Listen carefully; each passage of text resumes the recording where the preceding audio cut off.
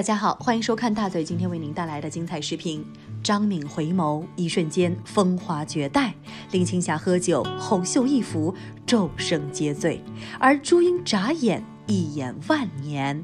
当年不过20岁出头的朱茵，把紫霞仙子那个痴情女子的娇羞怨嗔演得入木三分，一颦一笑皆令人魂牵梦萦。很多人觉得朱茵就是紫霞，某种程度上她确实就是这个角色本人，一样敢爱敢恨，倔强固执，不计后果。与周星驰因喜生情，分手后朱任女友，唯有他与星爷老死不相往来。为摆脱紫霞仙子的标签，不惜接拍王晶的3级片以求转型，与黄贯中的恋情不被看好，仍固执下嫁。好在她不同于电影中为爱牺牲的紫霞，现实中的她终于等来了意中人，如今一家3口幸福美满。而星爷周星驰作为紫霞仙子朱茵的第1任男友，两人的感情一直是娱乐圈中备受争议的一个话题，而大家也一直认为朱茵只有周星驰一个前男友，其实不然。其实朱茵在周星驰之后还是有过2段感情的。1971年，朱茵在香港出生，由于自小颜值就很高，加上对舞台表演有着执着的梦想。1990年，刚满19岁的朱茵就选择进入香港演艺学院戏剧系学习。这个学校也不是普通的大学，身为香港娱乐圈培养了很多优秀的演员和歌手，比如早年的演员黄秋生、黎姿、温虹，还有后来的王祖蓝、邓紫棋等人。因长相甜美，入学第1年就有人请她拍广告，第2年她和 TVB 签了兼职约，一边上学一边做儿童节目。1991年还没有毕业，她就接拍了《逃学威龙2》的女主角，正式出道。而她的个人首部电影就是由王晶执导、周星驰主演的《逃学威龙2》。不仅如此，朱茵还凭借该片获得了第12届香港电影金像奖最佳新人提名奖。朱茵和周星驰两人因此结识。据知情人士透露，两人就是从那时开始来电的。那时的周星驰因为一部打破香港票房纪录的《赌圣》一夜成名，所以在朱茵的眼里，周星驰不仅是一个才华横溢的1线演员，更是他心目中的偶像。不过那时的周星驰正在和女演员罗慧娟交往，而且还是地下恋情。当时香港的很多报纸和媒体都报道周星驰脚踏2只船，造谣周星驰、罗慧娟、朱茵之间有着3角恋，因此罗慧娟不堪重压，于1992年结束了这长达5年的感情。3年后，周星驰和朱茵两人再次合作电影《大话西游之大圣娶亲》。这部由周星驰担任制片人和主演的电影，让两人都再次大火。也有传闻说，因为周星驰担任制片人，所以他邀请了自己的女友朱茵前来饰演女主紫霞仙子。多年后，导演刘镇伟面对采访时也说到，两人当初在剧组中就已经以男女友相称，而且刘镇伟还爆料，当时周星驰还来问过他关于结婚的事，所以有很大的可能，当时周星驰和朱茵已经到了谈婚论嫁的地步。而在这个时候，出现了一个女人。在某次拍摄完成后，当朱茵去房间找周星驰时，却通过温热的床和反锁的洗手间的门，觉察到了一丝不对。在这种情况下，虽然没有直接被朱茵捉奸在床，但种种迹象就已经表明周星驰偷吃。随后，朱茵向媒体宣布，绝对不会再与周星驰有任何合作机会，双方已经恩断义绝，再见也不会是朋友。相比周星驰其他女友，朱茵脾气最烈，也是最难搞的一个。罗慧娟意外失聪，周星驰还会岳阳传真慰问。莫文蔚和周星驰分手后，也一再的为他说好话，只有朱茵爱恨两极，老死不相往来。多年后的一个圣诞节，两人曾在台湾碰巧同住一个酒店。星爷知道后，默默地坐在电梯口边的沙发上，苦苦等着，希望可以再见朱茵一面。这一幕被他的助手撞见，他得知后选择和助手绕路离去，只留下星爷一人默默守候。娱乐圈里情侣分手如此惨烈和决绝的实属少见，或许是朱茵性子太烈，也或许是他在这段感情中受伤太深。这其中的兜兜转转、恩恩怨怨、是是非非，恐怕除了他们自己，至今也没人弄得清楚。朱茵和周星驰分手后，也一心投入了工作中。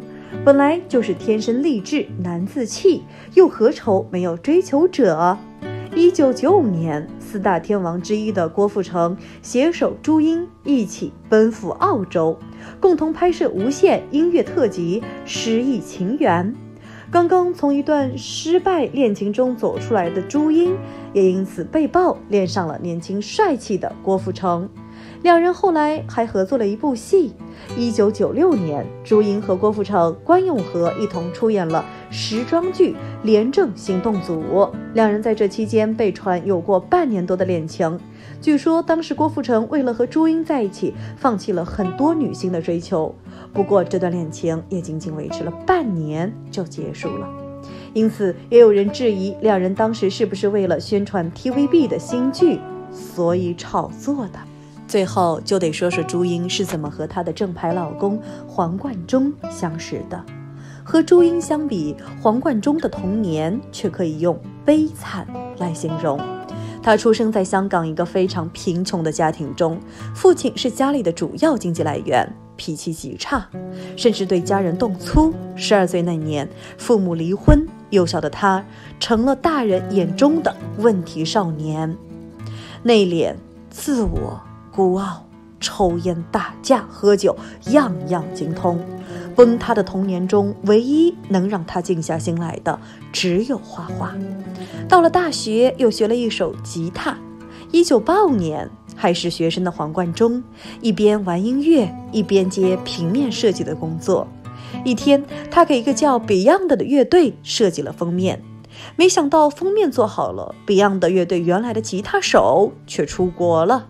黄家驹听说做封面的哥们儿会弹吉他，便来游说他加入，结果这一弹就是20年。然而人生的意外每每来的让人措手不及。93年 Beyond 乐队的主唱黄家驹在东京富士电视台录制节目时，不慎从舞台上跌落，重伤昏迷不醒，6天后不治身亡。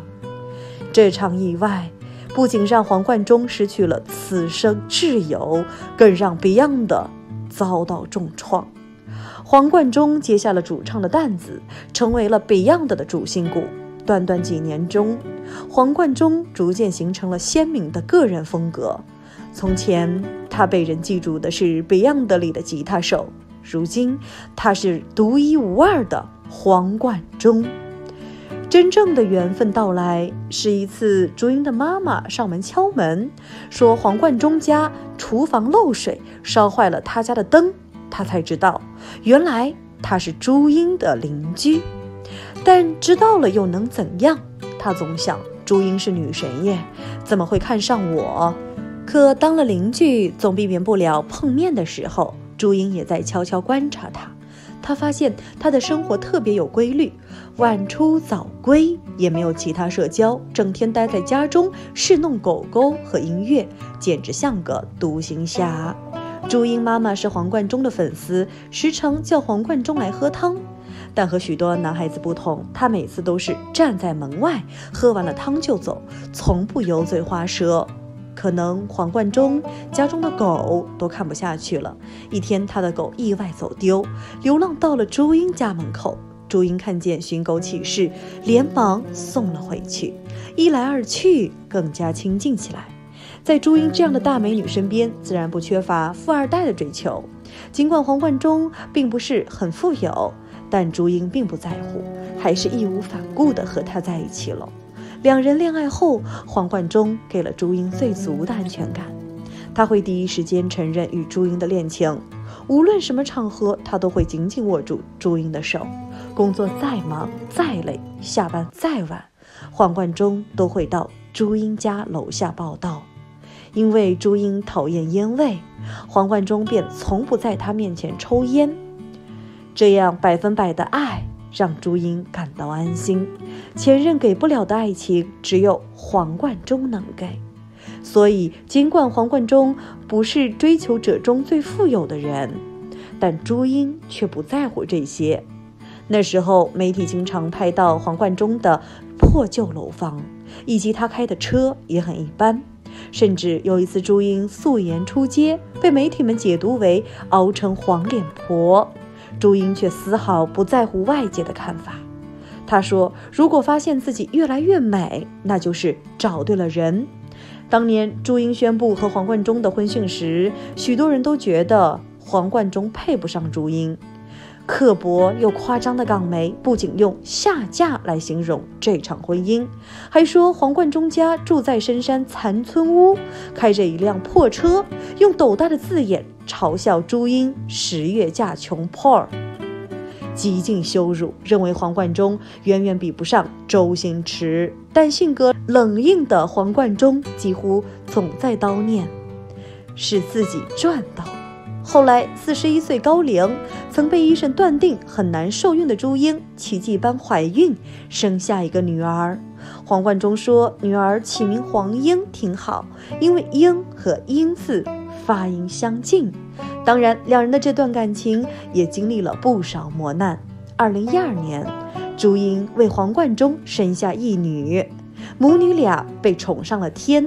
但就是这时，黄贯中发长文斥责父亲，一度引起话题的舆论。原来黄贯中的父亲经常对他的母亲动粗，甚至对妻子也动了手，种种行为让他忍无可忍，警告父亲如果再犯，不会对他客气了。那段时间，黄贯中的口碑也受到了一定的影响，事业一落千丈，演唱会上的观众也是寥寥无几。为此，妻子朱茵直接化身为粉丝，在台下为丈夫加油打气。